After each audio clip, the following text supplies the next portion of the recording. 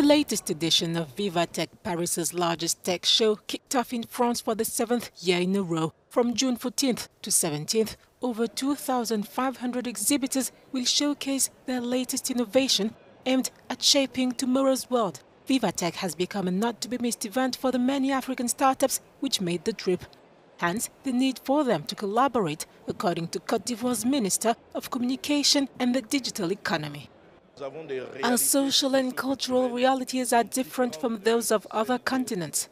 We believe that African countries are similar in some ways, and one of the aims of digital transformation is to make people's lives easier. From this point of view, Côte d'Ivoire has initiated a trade show, SACEN, the African Show of Startups and the Digital Economy.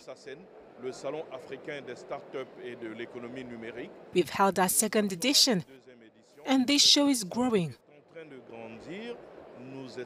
So we hope it can become Africa's own VivaTech.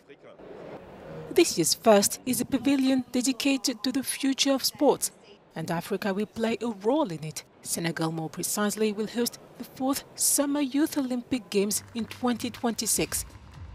Thursday's high point was a long-awaited talk by Nigerian philanthropist and Afro-capitalist Tony Elumelu. He sang the praises of African entrepreneurship.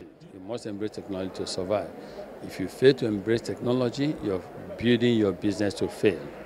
And as entrepreneurs, we should be building businesses to last. Some of us are where we are today because we built our businesses to last and to even last longer beyond us. So there's so much we can do. Technology is an enabler.